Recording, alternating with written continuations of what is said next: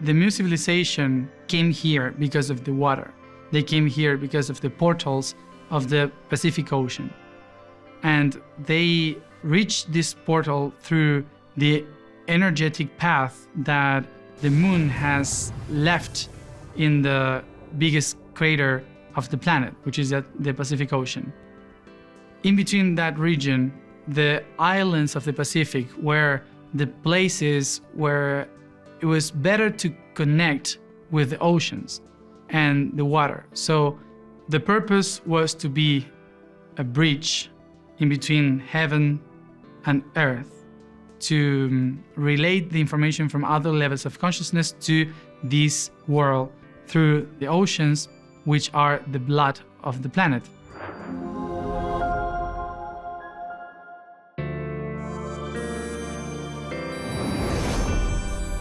Why was the Mu civilization created?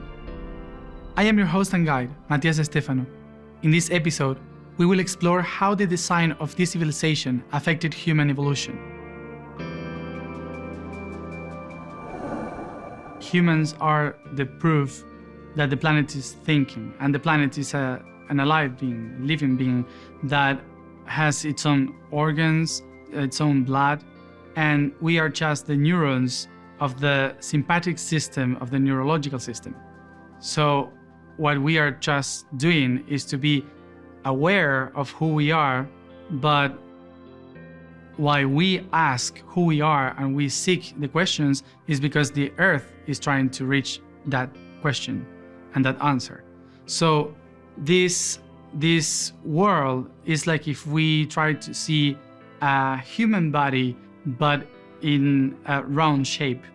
So every continent and every region of the planet would be related to one of the organs of our bodies, to our bones, to our blood, and we can try to imagine it or to figure it if we trace the main line of the body in the Atlantic Ocean.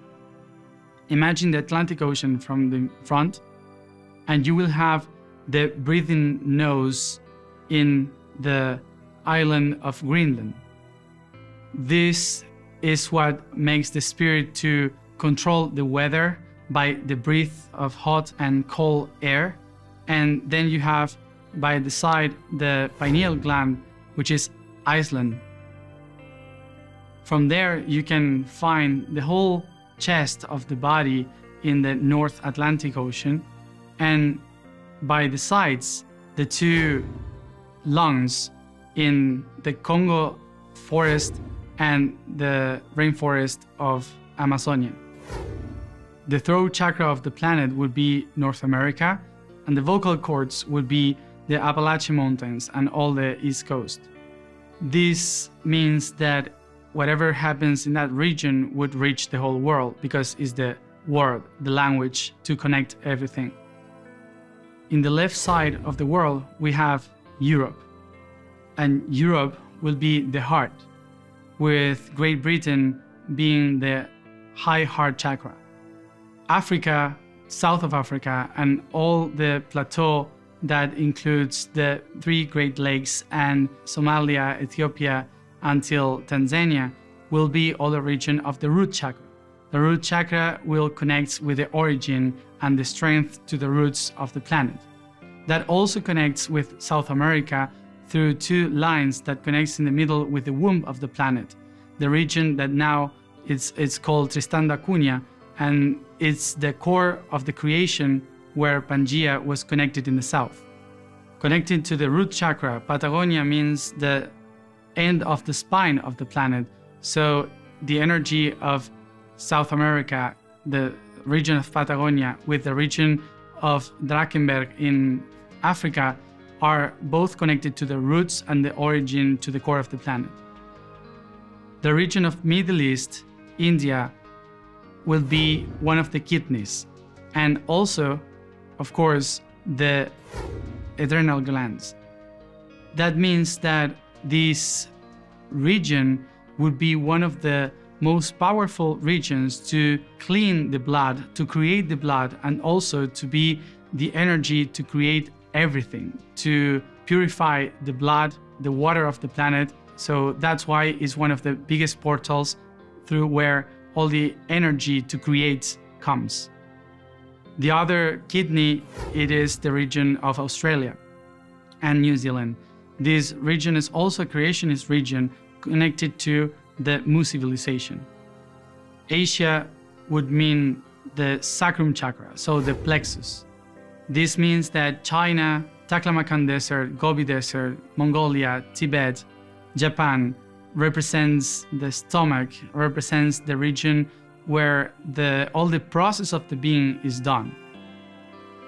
All the water in the planet would represent the blood.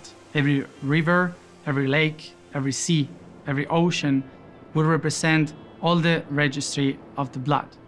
And the most important part of the planet is the one connecting the whole body, the spine that connects all the neurological system of the planet, which would go from the Andes in South America to Central America and through North America, the Rocky Mountains in Alaska, to reach the brain of the planet, which is the North Pole.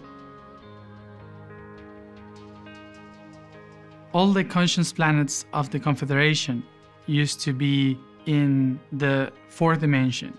So they were connected through the time. They came to this planet many times in many different parts of history. So that's why there were a lot of tests and a lot of proofs. So we could reach the better race or species to live here on this planet. And one of the last tests to do that, it was 200,000 years ago, approximately, when Alithir came here.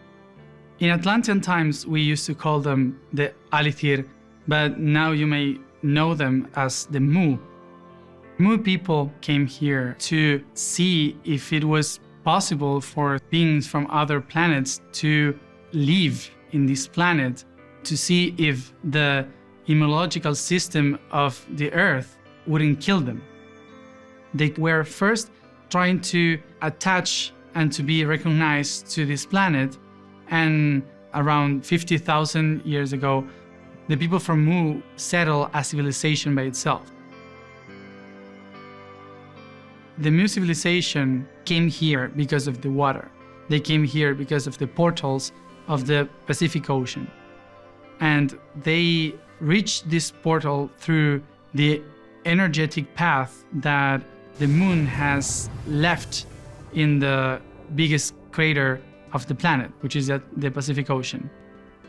In between that region, the islands of the Pacific were the places where it was better to connect with the oceans and the water. So the purpose was to be a bridge in between heaven and earth, to relate the information from other levels of consciousness to this world through the oceans, which are the blood of the planet.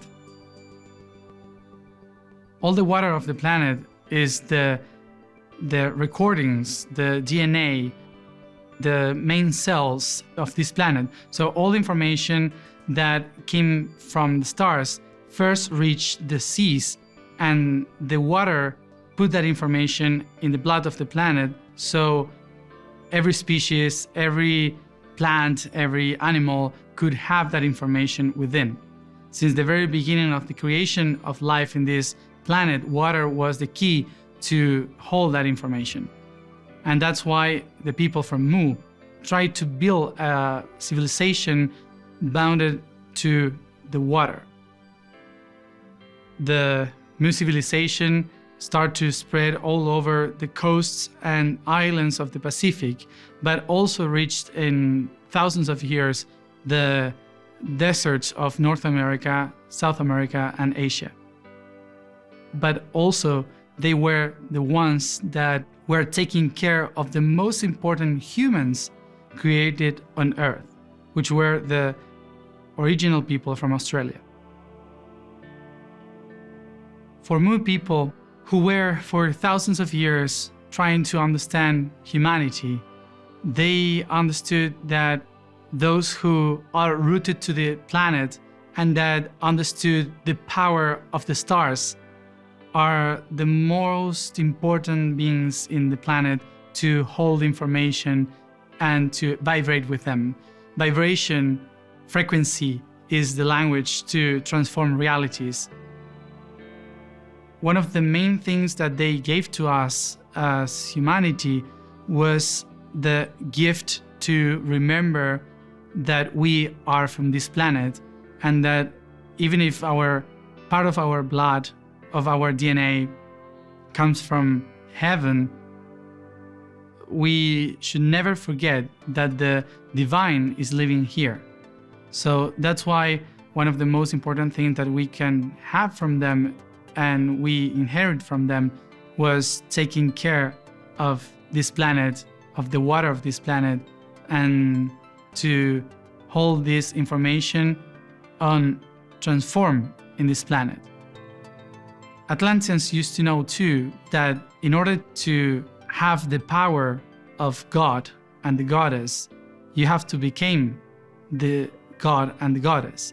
And the way you should do that is becoming every part of the god and the goddess. And the way you do that is, if you want to talk with the storm, you have to become the storm. If you want to have the wisdom of a tree, you have to become the tree. So they taught humans how to become and channel the information through their blood, through the vibration, resonating with the divine. So that's why the ancient shamans were able to be nature, and that's why they were able to talk with the world.